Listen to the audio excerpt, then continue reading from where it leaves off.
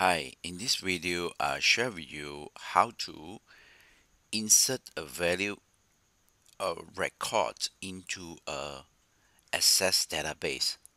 So for example, you have a table in a database called customer DB, okay, and it's of an extension ACCDB. Now you have this database, so I want to delete the data in existing one.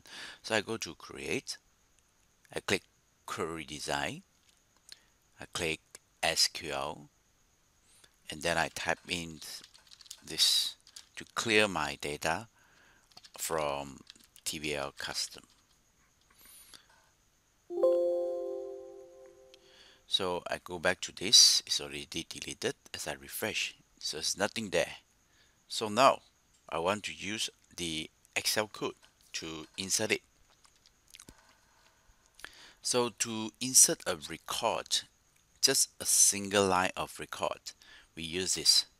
So first we call in this ADO, access data object, dot connections. So we declare these two variable. After that, we set the DB path. So where is the DB store? And then we create an object of ADO DB. Set it as this object reference.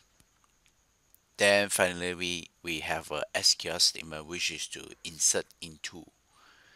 Okay, and we now hard code it into just this value. And finally we open the connections. Well, to open the connections, you need to provide this information, provider, and the data source. So the data source is the DB path, provider is this, and once you create a connection to the database, you execute the SQL statement to insert this data into the table, and then you can set that object reference to nothing to save space.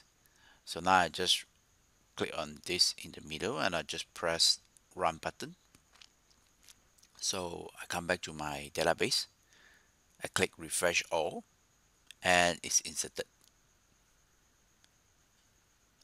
And that is a simple macro to insert a data into a database. Insert.